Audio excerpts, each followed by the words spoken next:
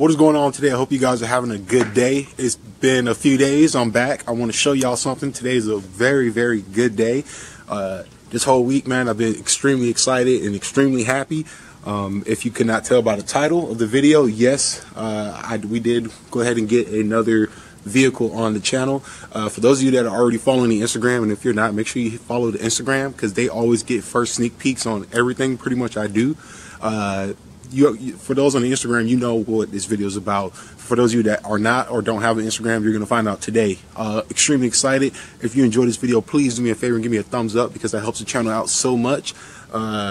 Today is weird, okay? So I'm going to show you guys in a second. It snowed / like iced overnight. I checked the weather yesterday. It wasn't even supposed to like rain until Saturday. And then I woke up this morning and there was snow all over the yard. And then now it stopped, and now the snow's already melting. Like, it's weird. I don't know what's going on. I'll show you guys real quick. Yeah, so I don't know what in the hell is going on, but it turned into a winter wonderland. Now it's clear, it's already melting. Like, all of here was covered in snow before I left work, and then it's already starting to melt, and it's like weird. I don't know. But yeah, so yeah, we're back. You guys, I'm extremely excited about this. I'm really happy. I am going to be doing videos on this vehicle on the channel. I think a lot of y'all would like it. Quick tip, it is a gasoline vehicle, but I'm still excited about it. Ever since I was a little kid, man, you know, what year? You know what, let me just show y'all the car, okay?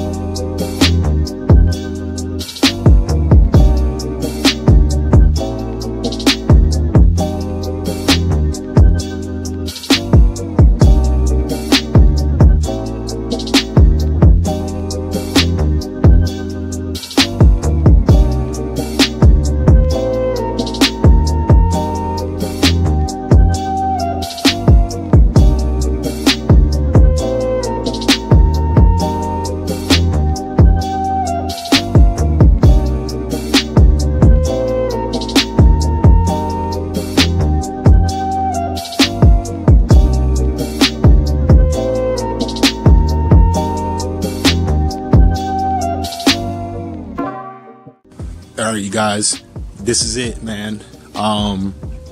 This is a 1995 Chevy Impala SS. Extremely rare car. I can sit here, and I'm not trying to make the video long, because I want to show you guys some other stuff too, but I could talk about this car probably for an hour easily. This is since I was a little kid, since All About the Benjamins. I watched All About the Benjamins with Ice Cube and Mike Epps. I wanted one of these cars so bad. And they've always been extremely expensive, man. Or the condition is horrible. I finally had the opportunity, and I was able to get one, and I'm so blessed, and I'm so grateful and happy and excited to have one of these finally. I mean, this is the one I wanted. This color is the one I wanted. They made these in 3 colors. So if you didn't know, quick backstory. The Impalas, you know, everybody knows the Impalas from the 60s and the lowriders and stuff. Back in the 80s, GM stopped making Impalas. They only made the Capris they stopped making Impalas for about 14, 15 years. And then in 1994, they came back out with the B-body style. This is a B-body style Impala SS. They only made it for 3 years, 94, 95, 96. Each year, they added a color. So the first year, they only had a black one, which it was murdered out. It was sick. Second year, they came out with this. I call it a teal color, but it's a beautiful color. I love this color because it's so unique. And then third year, they came out with a color called Black Cherry, which is kind of, a lot of people say just call it purple, but it's like a reddish with a purplish color. It's a beautiful color. It's like with burgundy in there. Check it out if you haven't. The Instagram's been blowing up, man. People seeing this car, man. A lot of people are like, man, that's my dream car, man. I love those cars. You know, trust me, I've already got the dudes hit me. I was talking about, do a 12-valve swap, put a 24. I'm like, man, you guys are crazy. What makes this car so iconic is that they made it for only 3 years. And this car has the LT1 engine. Okay, now that is the predecessor to the LS series engine that is still currently going today. GM back then, they had the LT1 engine, which was the same engines that went into the cop cars, the 5.7 liter. And also in the Corvette and the Camaros. The only difference between this LT1 and the one in the Corvette are the heads. The heads are different. So this makes more torque, less horsepower. The Corvette engine made more horsepower, a little less torque. Back in '94, this car made a whopping 260 horsepower with 300 foot-pounds of torque.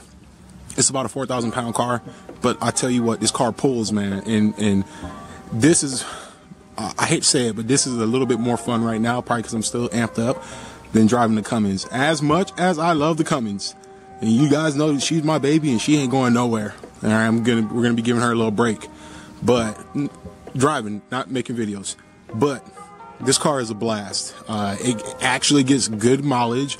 I went to Charlotte, North Carolina, which is about 4 hours away from me, to pick it up, and it drove it back with a full tank. It only burned a quarter of a tank for a 4-hour trip, which is pretty impressive. This car, the person I got it from, man, he was an awesome dude. He took care of this car. He bought it back in 2007 off a dealership, and garage kept it for over 10 years, man. And he did what needed to be done to it. The engine is immaculate. I'm going to show you guys the engine here in a little bit. The paint is original. This is the original 1994 GM paint. Yeah, I know, shocker, right? And it's my God, this car just screams that old school Chevy, that Chevy meanness, man. Back in the day, dude, I'm talking when Chevy was making, when they were dominating, this was one of their milestones. And believe it or not, I honestly, in my opinion, I feel like this is the predecessor to the current day Dodge Chargers. All right, a 4-door sedan that can still get down with it. You can still, it could be a family car that you can still have fun in, and that's really what the Charger is today. I'm talking, you can get a car with 430 horsepower, pay 35 grand. Like that doesn't happen often, and Dodge is doing that right now. And Dodge is taking advantage of it, because right now Chevy and Ford have no answer to the Dodge Charger. Chevy tried to do the Chevy SS, but that was a fail. I really wish they would get back to making cars like this, but new generation, new people, and time changes. They're already talking about not making crossover or making automobiles, cars no more. They're talking about just mainly making SUVs and crossovers, because that's what's in demand. Yes, and that's just one more reason why this car is going to be even more rare. It was an awesome deal. He took care of it, immaculate. Original SS wheels. He went ahead and got all 4 corners of the brakes. Get in there, drilled and slotted brakes with, I believe they're like power stop, or I don't remember exactly what type of brake pads he has, but I have the box in there. He gave me an extra set of brake pads for all 4 corners of the wheels, which was incredible. The car has an alarm, remote start. 1 second, let me unlock it and show you guys the interior. Check that out. Interior is pretty good, man. It's in pretty good condition. That was super notorious. The GM plastic back in the 90s was the material, whatever they were using to mold it and stuff. It was known for changing colors. It even has the original mats in here. I tried to shampoo it and get all these stains out as best as can, but man, I got the armrest up right now. No cracks in the dashboard. I'm talking, this is just screaming OG right here, man. And I've been through a lot of cars since I was 16, and this one is one of them where it's like, I can't believe I have one. Like, I really cannot believe I have one. I've waited so long and love these cars for, oh, hold on. I waited so long to get one of these cars, man, and it's awesome. It is awesome. It's clean. I mean, she's ready to go to California and back if I needed to right now. I'll show you guys the engine real quick, actually.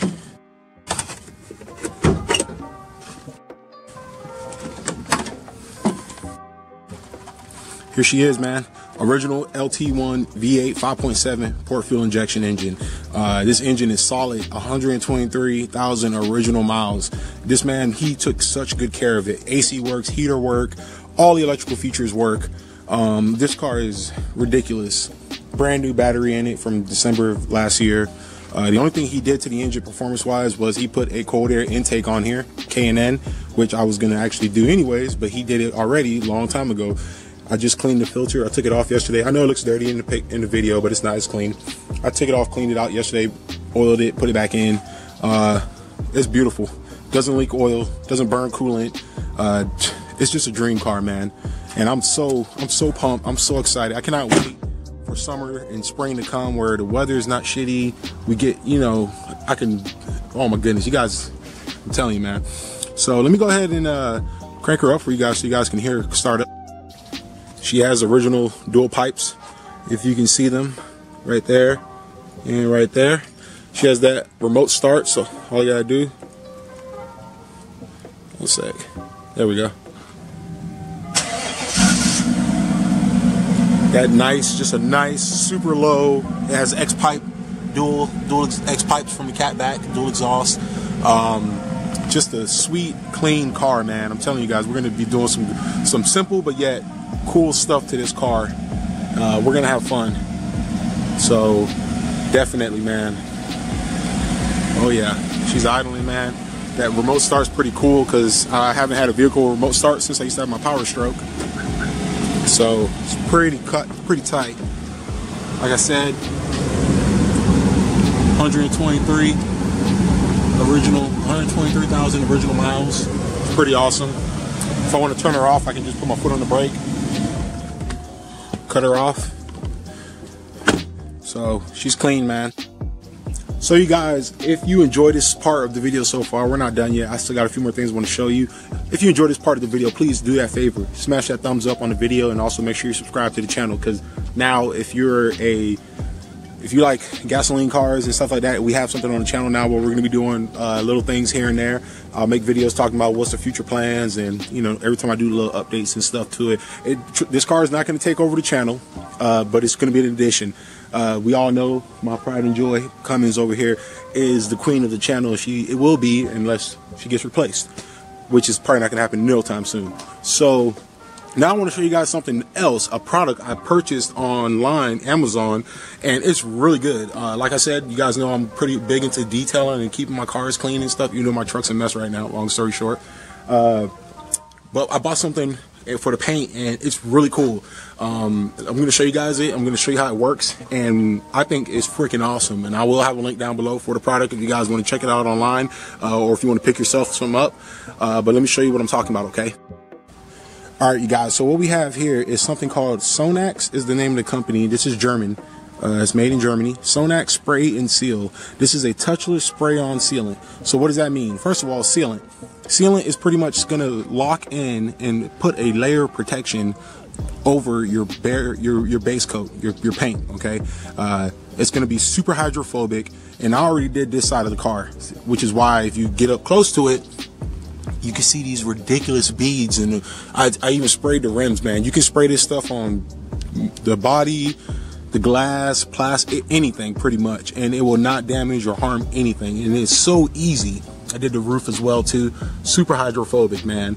You guys know I'm into detailing stuff, so I like to try new products all the time, and it's actually not a bad deal for this right here. I got 2 bottles and a microfiber for like 30 bucks on Amazon. So this side, now this car, he had something done to it. He had a sealant or something put on the car, or it might even be ceramic coated, I don't even know, but he has some type of sealant put on it. So the car is already pretty hydrophobic. But this side, and I got my water hose here, I want you guys to look at the paint.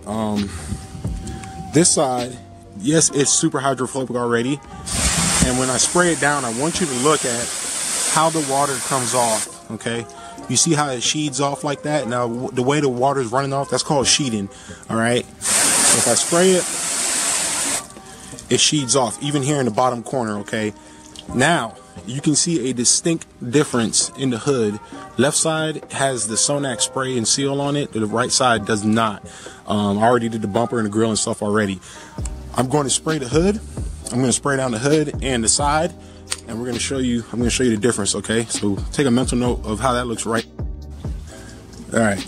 So this is how simple it is. So once you wash your vehicle, and I washed this last night, it just happened to snow. Once you wash your vehicle, no crap, this is all you do. And like I said, you can spray it on anything you want, man. It will not harm it. Notice how when I'm spraying it, the water's already starting to run down. You spray it and rinse it. All right, I'm gonna do this side too.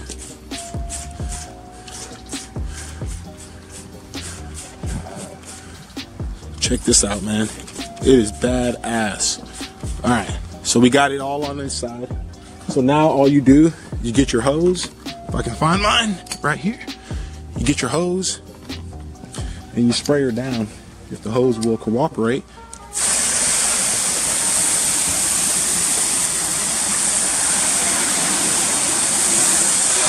Rinse it off.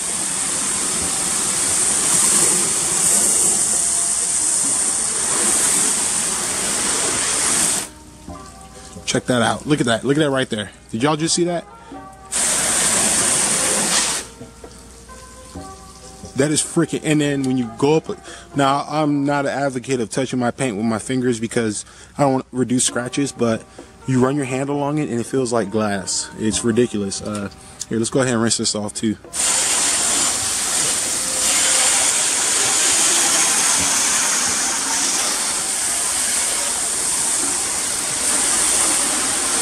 Oh my goodness, man.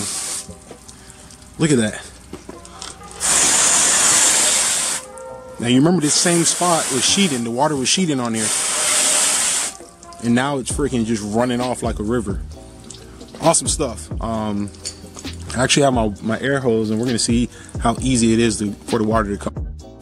Alright, so I thought I was recording, but I didn't. But what I just recorded and thought I was recording, or what I thought I was recording, I was trying to show how easy it is for the water to come off, because I got my air chuck here and you can see where I blew off all the water here, and like now it's pretty dry. I can show you here real quick. Look how easy the water comes off the car.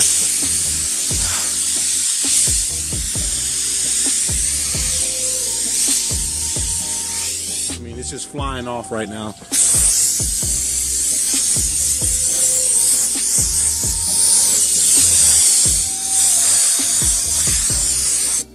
The water does not want anything to do with sitting on this car, and that's what you want, man. That's what you want when you're trying to keep your paint good, you know, because by water sitting on your car, it can lead to things such as moisture, rust, and all that stuff. And then the thing is you don't want water spots. Water spots can mess your clear up, damage your paint. So this right here is a really good product. Sonax Spray and Seal. I got this online. I found out about it through YouTube.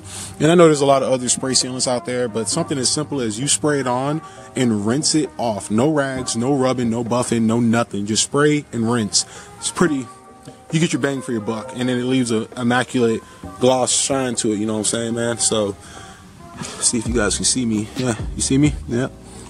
Hey. So, yeah, man. It's pretty cool stuff. I love it. Now, as for the Cummins, you guys probably are wondering, dude, what's going to happen? Nothing's going to happen to her. She's going to be okay. I have actually a product coming in today, UPS, hopefully, and then I'm going to be installing it on the tailgate. I think you guys are going to really like it. So, next video, make sure you're on the lookout. I'm going to try to drop that video tomorrow to you guys. But she's doing good. No problems. Turbo's doing good. All that good stuff, you know what I'm saying? So, hopefully you guys enjoy this video. Sonax Spray and Seal, awesome stuff. Links will be down below for it if you guys are interested in it. Along with, yeah, that's it, man. It's a car. She's awesome. So once again, if you guys stuck it out to the end and enjoyed this video, please do me that huge favor. Give me a thumbs up for a like. Subscribe to the channel. We got a lot of stuff going on this upcoming spring, summer. So we're gonna be doing stuff. Let me know what you guys think. All right, I'm not trying to be a dick or nothing, but right off the bat, I'm not putting 24s on here. I'm not putting a 12 valve or Cummins in the engine. So save your comment unless you absolutely want to comment it. But yeah, things to do for it. I'll make a video later. I don't want to drag this video out, but that's it. So until next time, you guys take it easy. Thanks for watching. Thank you for the support. I appreciate you guys. And stick around because we're going to have some awesome stuff and possibly a potential giveaway. Peace out.